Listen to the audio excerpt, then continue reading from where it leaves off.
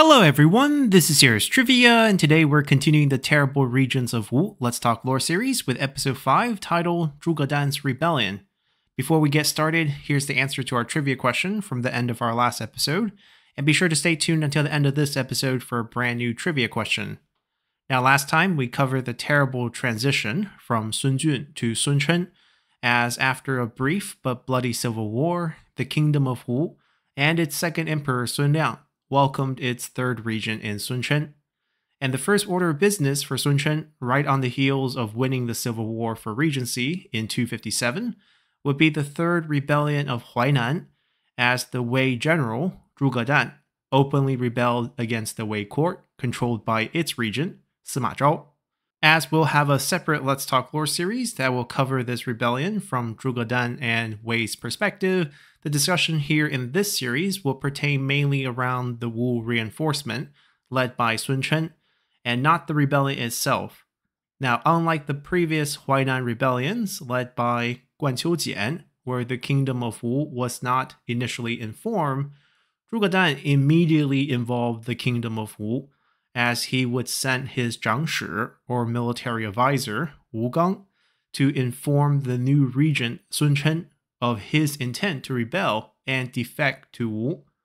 and to gain their trust, and more importantly, to receive military aid and reinforcement from the kingdom of Wu. Zhuge Dan also sent his only son, Zhuge Jing, to Wu as a political hostage. Now, the Wu side was certain that Zhuge Dan's defection was genuine, because aside from receiving his only son, Zhuge Dan also kicked off his rebellion by killing his civil counterpart Yue Chen, who was the Wei Yang province prefect at this time. So knowing that this would be a massive opportunity for Wu, Sun Chen immediately organized for a vanguard reinforcement army of 30,000 troops led by generals Quan Yi, Quan Duan, Tang Zi, Wang Ze, and Wen Qing to rush to Zhuge Dan's side in Shouchun. Now, this reinforcement lineup can be broken down into three main groups. First, there was the Quan clan retinues that made up the majority of the reinforcement army. Quan Yi, who is the third son of the former Da Sima, or Supreme Military Commander Quan Cong, is also the first son of Princess Sun Luban, and thus also the son who inherited all his father Quan Cong's titles, and more importantly, Quan Cong's personal retinues upon Quan Cong's passing in the year 249. And given the high status of Quan Cong in the Wu army, and his and now Quan Yi's personal retinue, definitely made up the biggest portion of this 30,000 reinforcement army. In addition to Quan Yi's retinue, Quan Duan, who was Quan Yi's older cousin and the most experienced member of the Quan clan at this time, also no doubt contributed a sizable retinue. And even without having the exact numbers recorded down in history, I think it is safe to assume that over half of the 30,000 reinforcement troops would belong to the Quan clan, as numerous other minor Quan clan relatives also took part in this reinforcement. Then the next group would be the senior Wu generals such as Tang Zi and Wang Ze. Tang Zi in particular had been serving Wu for over 3 decades now, ever since his initial defection from Wei back in 225, and we have previously mentioned his reinforcement role in the victorious Battle of Dongxing and in the naval incursion right before Sun Jun's death. Lastly, there is also General Wen Qing, the unpopular, recently defected Wei general, and the former Wei prefect of the Yang province. For this campaign, Wen Qing and his 2 sons will act as local guides for the Wu vanguard reinforcement army, as he returns to his old hunt in Shouchun to reunite with his personal rival and former colleague in Zhuge Dan. Now, because of how early Zhuge Dan informed the Wu side and the speed of Sun Chen's response, this Wu vanguard force of 30,000 troops safely arrives at Shouchun long before the Wei armies could put Shouchun under siege. So without much resistance, the Wu army marched under the cover of Mount Bagong to enter into Shouchun from the northeast to rendezvous with Zhuge Dan's army and greatly bolstering the defenses of Shouchun. Furthermore, Sun Chen also organized a second reinforcement army, this time led by General Zhuge, who had just taken control of Xiakou.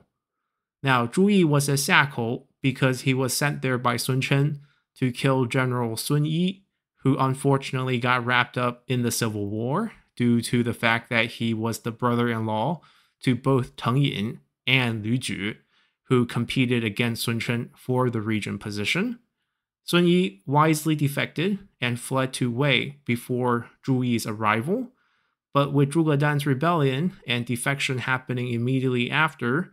Zhu Yi now got the opportunity to march through a largely undefended Yang province to take a forward position at Anfeng County, just west of Shouchun, with an army of 30,000 troops, as his position now acted more or less like a deterrent against any direct Wei attacks against Shouchun proper. And it would be Zhu Yi's position that would come under attack first, as the Wei army, totaling more than 260,000 strong across all fronts, would send General Zhou Tai, who was the prefect of the Yan province, to lead a small roaming strike force against Zhu Yi,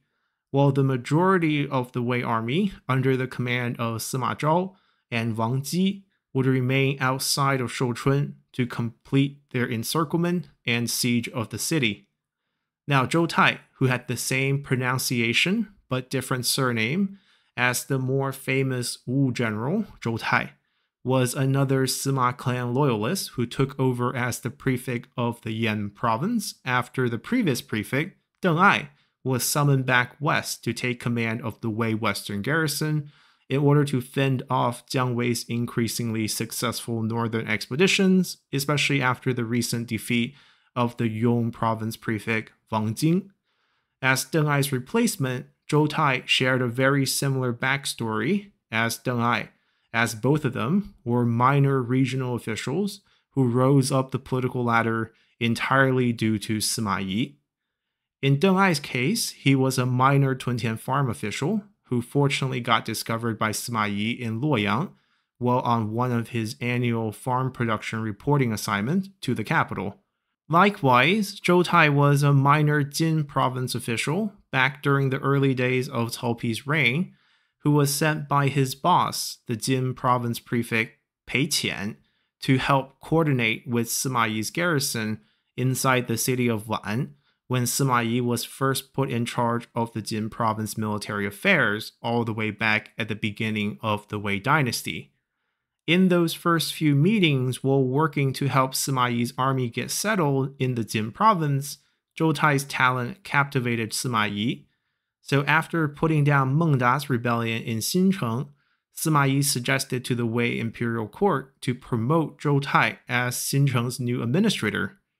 Unfortunately, Zhou Tai's mother, father, and grandfather would all pass away in short succession before his promotion went through, which meant that according to Confucian tradition of tomb guarding, Zhou Tai needed to commit the next 9 years of his life to tomb guarding for his 3 deceased elders, as you need to have 3 years of tomb guarding for each of your close kins.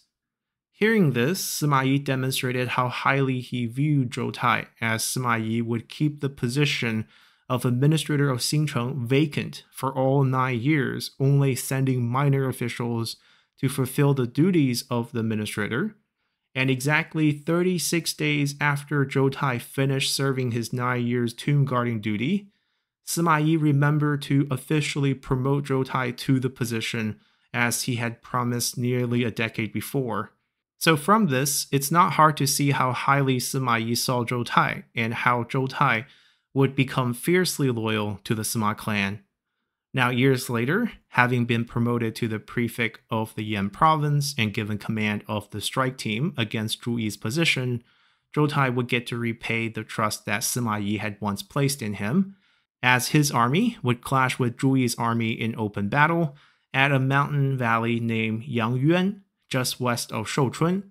where Zhou Tai would soundly defeat Zhu Yi's forces, killing over 2,000 Wu troops, preventing a relief to the siege of Shouchun and forcing Zhuge's army to retreat south to a position at Lijiang, directly south of Shouchun.